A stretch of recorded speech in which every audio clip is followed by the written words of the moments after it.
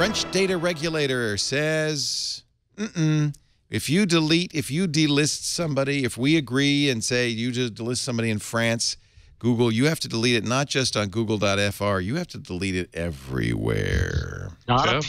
Can't be appealed, and if Google does the right thing and doesn't go along, what is it? I think it's 2 to 5% of Google's revenue could be globally. Right. Globally. Yeah. This is exactly what I've been screaming about. What's wrong with this decision? Yeah. And if France can do it, so can China, and so can Putin.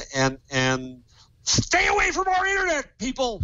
Well, this bothers me profoundly on multiple levels. But one of them, and they're not admitting to this. They literally say that contrary. This is a quote from the CNIL, which is the organization that rejected their appeal. Said, quote, contrary to what Google has stated, this decision does not show any willingness on the part of the CNIL to apply French law extraterritorially. Simply, no, we are not saying your law should be everywhere in the world. No, that's okay. We're not saying that. It's our French law. And that statement is a bald-faced lie. We are sitting here in Petaluma, California, covered in the United States, protected by the First Amendment of the Constitution. Down the highway, an hour and 20 minutes away, is Google's headquarters. They have a search index, in case you haven't heard about this, where they index the internet, and whatever's on the internet, if it's legal content, they try to index it so you can search for those things and find those items. And what this ruling does is it reaches across the Atlantic, right past the Constitution, and censors internet in the United States for Americans. This is like outrageous, and I think Google needs to leave Europe. This is and just Europeans will just go to google.com, and what are they going to do? Block Google? Yes. I don't think they will. I don't think they will block. What do they do, Jeff? I mean, they can't just say bull pucky en français. Yeah, I mean, it's just. Can they not do it? Can they just ignore it? No. Well, they'll be. Then they can. From what I understand, I'm going to sue France for damaging my Google search. Yeah, there is no appeal. Damage is exactly what it is. They're requiring by law. This is the right to be forgotten in general, even in Europe. The law says you must have a more inaccurate search engine because of privacy. And yes, privacy is important. But what bugs me is this idea that the internet and content on the internet is something that can be meddled with. It can be censored. You can do the equivalent of book burning as long as it's an American company doing something digitally. If they think that this content is so privacy evading, then go in there with a bunch of jackbooted thugs into The Guardian and shut them down. Censor the content itself if this is censorable content. But if it's legal content, then the search engines should point to it. It's speech. It is pure and simple. It is speech. We believe in free speech in this country. And unfortunately, others don't hold that same sacred right as we do. But now they are indeed. This is exactly what I said was always going to happen. Is that European standards were going to affect us in the U.S. and the rest of the world, and then you're going to end up with the lowest common denominator because now you know damn well that Pooty Poot is asking for the same thing. Yeah, the denominator is going to get way lower here. Yeah, absolutely. Well, exactly. And this is culture. The only thing I can see happening now, and Google, God bless them, has not done a great job of dealing with this. They ignored it for a while.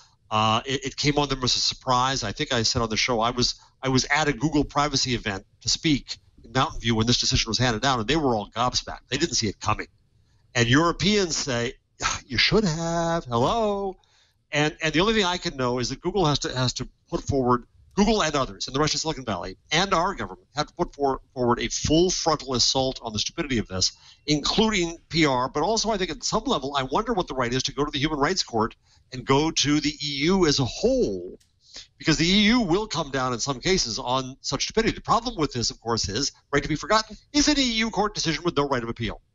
And so it is royally effed up. But Google has to find a way to fight this, and I don't know legally what the options are. As Matthew says, it is unappealable at that level. Once they're fined, then they can go fight that, but then they've already been found basically guilty of something. They've already been fined, and they've got a fiduciary responsibility to their shareholders.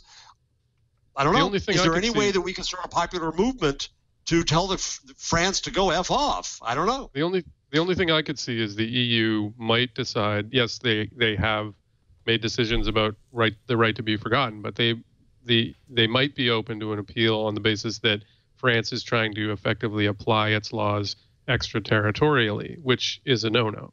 So, I mean, that might be an avenue of appeal. I don't know if the EU would listen, but I mean, look, don't we want privacy? Isn't this what we've been fighting for? This kind of, I think this is absolutely right.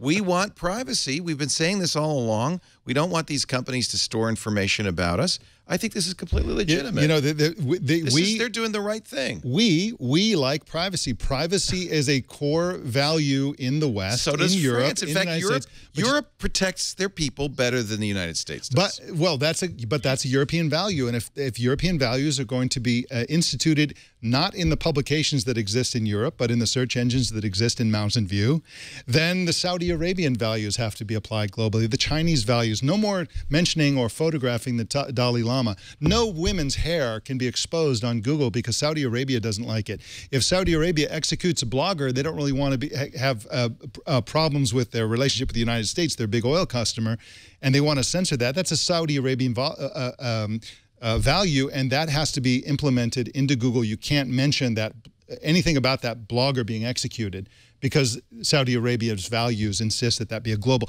It's ridiculous.